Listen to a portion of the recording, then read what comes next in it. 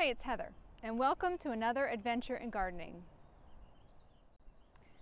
Today is going to be one of those spring days where it's a lot like shoving 10 pounds of potatoes into a 5-pound sack. So there's a lot to do, and I didn't make a list so that I can forgive myself at the end of the day in case I forget anything. But so let's go ahead and just get started today.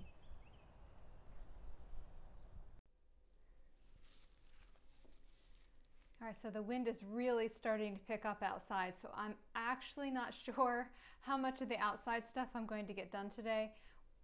I mean, I still could do it, but the first thing I need to do is I need to get caught up with seed starting. So the seeds that I'm going to be starting today, we're going to be doing inside because it is big seed day. Actually, I'm like 5 days late of my schedule. Forgive me. So let me tell you what I'm going to be doing today. Lots and lots of cucumbers because my sister and I love cucumbers, and we are on a quest for the perfect cucumber, whether it's for eating or whether it's for pickling. So the one that I am betting on this year, and I started enough for myself and for her, and I actually will be starting cucumbers from now until the second week of July, just to have that up and coming crop, because in case something happens, I would rather waste the seed and give the plant away, or that's not a waste, is it? But I would rather just give the plants away than not have like a backup plant in case something happens to one of my plants. And last year that was a really big deal because of those striped cucumber beetles. They just, as soon as the cucumbers would be formed, they would just devastate the plant. But I still got plenty of cucumbers last year, because I kept on having that up and coming crop. So the one that I am betting on this year for the pickling cucumber, I've done some research on this. It is going to be Silver Slicer. So I'm going to be starting, just going to be doing 6 packs of most of these today. So Silver Slicer and Punakira, which I grew last year. I got a lot of these, very thin skin. Same thing goes for Silver Slicer, reportedly. This was a delicious cucumber, so I'll be doing that one. And really, it's not a cucumber but a melon, even though it is called a cucumber. I'm going to be doing the Armenian Yard Long. And hang on. Oh, so I have actually never gotten one of these cucumbers. All right, so this is my last year. Okay, is it me? Is it the cucumber? I don't know. Last year, going to give it a shot.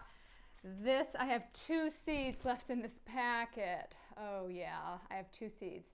So I got to make sure that I don't eat them, and instead I save the seeds. And okay, other things I'm going to be starting today are Kajari melon. I'm going to be doing that.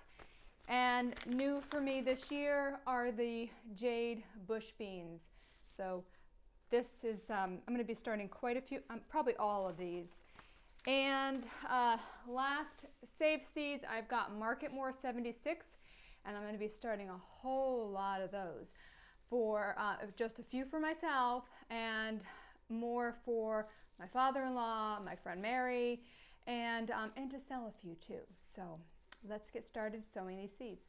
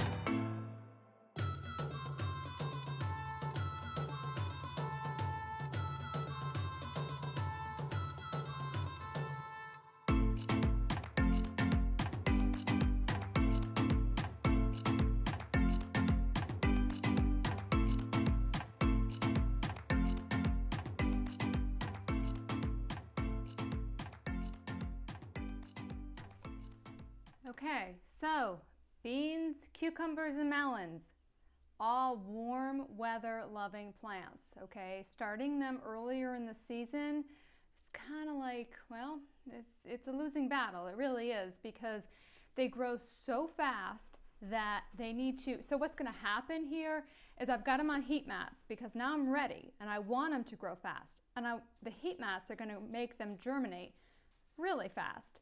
So they're going to germinate and then they are out of here and they're going to go outside, so, or to the greenhouse, depending on how the weather goes. So now we're going to go do some fertilizing for the tomatoes. I think that's where we're going next. So I have been kicking stuff out of here just to get it out of my way for the day, and also it'll help to acclimate things. Looks like the 17th maybe is when the nighttime temperatures change, but things like this gorgeous tray of nasturtiums I'm going to start putting out during the day and then bringing it in at night still. But man, I can't wait to see this out in front of the house, out in front of the elephant ears this year. The contrast, I think, and the texture of the foliage and the color, it's going to be pretty cool. So let me just get rid of these and then we'll fertilize. So it's important, tomato plants are really heavy feeders, so it's important even at this stage to keep on fertilizing them. And I use Spoma tomato tone, and up until this point I have used it as a liquid. I take a cup of the Spoma, the granular fertilizer, and put it in a 5-gallon bucket, and that's how I stir it really well, and that's how I would water the tomato plants. But now I'm going to just go ahead and I'm going to put a 1/4 teaspoon.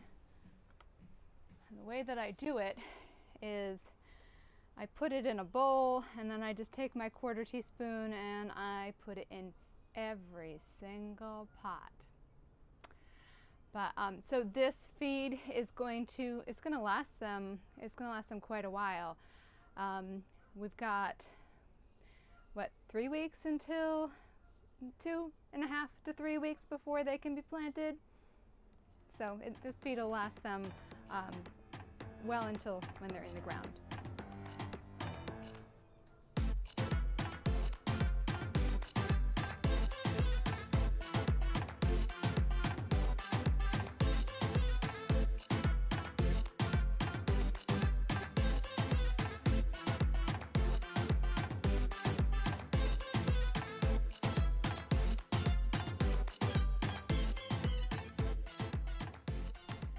I don't know if it's just me, but I love the smell of tomato plant foliage. So every time I'm like going in here with my hands, I can smell it. I just love that. So I'm going to, I only have like double more to go. But I also, today on my list is I do a liquid feed of bat guano for the tomato plants, and I couldn't find it where I normally buy it yesterday. So that is on my list, and also I need to take and find, I want to get a fan so that I can blow a fan on them, keep the foliage super dry, and also it's good for their stems, makes their stems nice and strong. But they'll actually be going outside here to finish hardening off probably the beginning of next week. I will be putting them out. Maybe I'll be doing that. I'm not sure yet. It depends on the weather. So I just gotta keep going. Oh, and the other thing I need to do while I'm right here is I need to take inventory, which is my least favorite thing to do. I need to know, I know I have a set number of each variety of tomato plant, but then I always plant extra. I've always got that extra more, and that drives my husband crazy because I just like the surprise, you know, because I just keep coming up with more plants. He's like, inventory's out.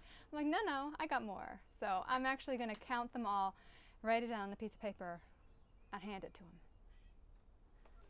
So I would really like to get these snapdragons planted today. I mean, they are well rooted, but you know, and snapdragons do very well when the temperatures are a little cool. But they need to get in the ground, and I need to get some plant tone or some flower tone on them or some kind of fertilizer on them. So the way that I'm going to do this so that it's super quick, because I need to do this like in less than a half hour, is I'm going to just pop them all out of the packs, put them in a tray. I'm going to bring them to where I'm going to be planting them today and lay them all out and then literally pop them in the ground.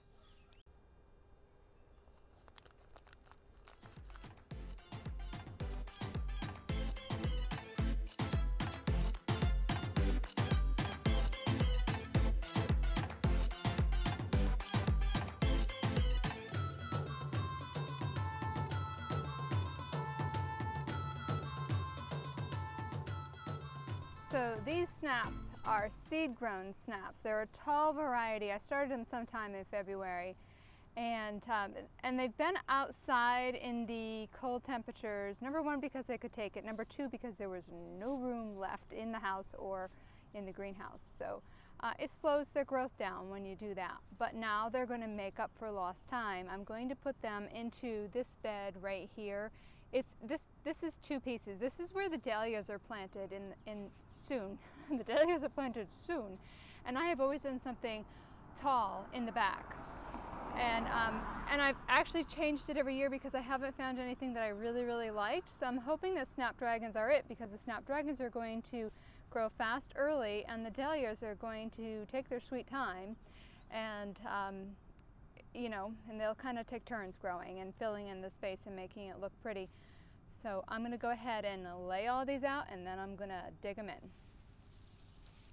Oh, I know it. I wanted to say that, so this area right here, from the time I dug the dahlias last fall until I just keep dumping organic matter on here, whether it's chopped leaves or grass clippings or whatever I have.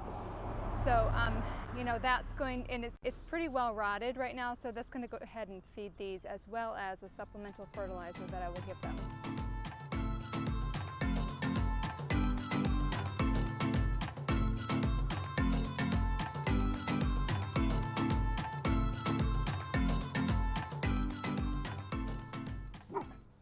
Hi there. Hey, how are you? Good, how are you doing? House looks great. Thank you. Girls.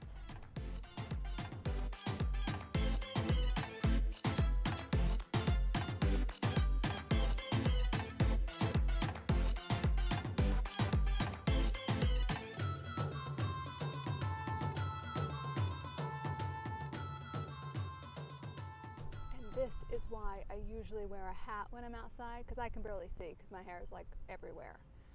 So this job is finished, and next on my list is to go out for a little bit. I have to go to the store to get a few supplies for the garden, and I need to get my baby fixed, so I'm going to stop and see my daughter. So that is it for today, and yes, there are still a few more things to do tomorrow. I wouldn't have it any other way, honestly. So I ran my errands, got some mulch and some fertilizer, and then I went to hold the cutest baby in the world. And then I spent some time at the farm with my friend Mavis, and we were cleaning the barn up and getting ready for a bridal shower this Saturday. So all in all, just a great day. So thumbs up if you enjoyed spending time with me today, and subscribe so we can stay in touch and you don't miss out on the next adventure in gardening. See you soon.